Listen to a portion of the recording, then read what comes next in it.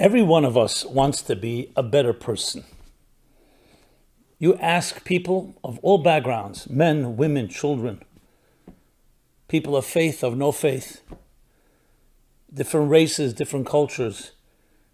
There is no individual on earth that is not striving in some way to improve their character, their personality. It's just that we can be lax at times, or lazy, or just get trapped in our routines. The question is, how do you actually become a better person, a better you? Now, some of us say, I'd love that to happen, but it's just something that's genetic. I'm wired a certain way. I'm wired to be angry. I'm wired to be a pleaser. I'm wired to be too disciplinarian. I'm too weak, too much fear. Some won't say it's wiring in DNA. Others say it's due to life circumstances, habits, patterns, my childhood, dysfunctionality, abuse, violation. And not that we're looking for excuses. It's just that the fact is that each of us is a product of many different circumstances. So like always, everything is in the details. When someone says, I want to make a resolution to be a better person, be specific. How are you going to do that? Are you going to volunteer?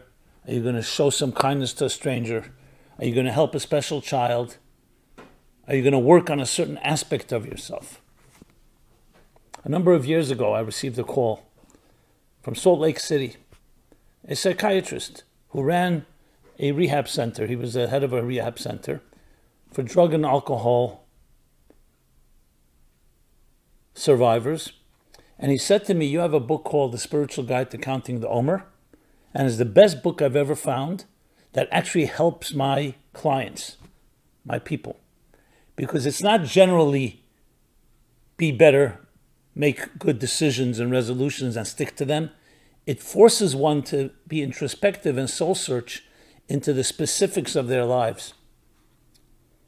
It's based on a timeless, I would say thousands of year old, Kabbalistic psychological system called the Sfirot, the spheres, and specifically the 7 attributes that define the emotional spectrum of every person's life. Love, discipline, compassion, determination, humility, bonding, and dignity. In the Hebrew, it's Chesed, Gvura, Teferes, Netzach, Chayid, Yesod, Malchus. And not just these 7, but the way they interact with each other is the key. And he says, so my clients, they have to each have a journal, and this is not optional. It's mandatory that they have a journal, and each day, how are you doing with your love? How are you doing with your discipline? Which brings me back to our discussion here, and that is that it really comes down to understanding yourself. And when you do so, in specifics, then you can work on it. Just to say, okay, you know what? I've been 20, 30, 40 years a certain way, I'm going to change. That's usually too formidable. But when you start breaking down, what kind of character are you? What is your emotional makeup? And where do you stand? Evaluate yourself. So I wrote a book called The Spiritual Guide to Counting the Omer. That's actually based on the Omer counting, 49 days, 7 times 7, during this period in time between Passover and Shavuot. And it became much more popular than I ever expected.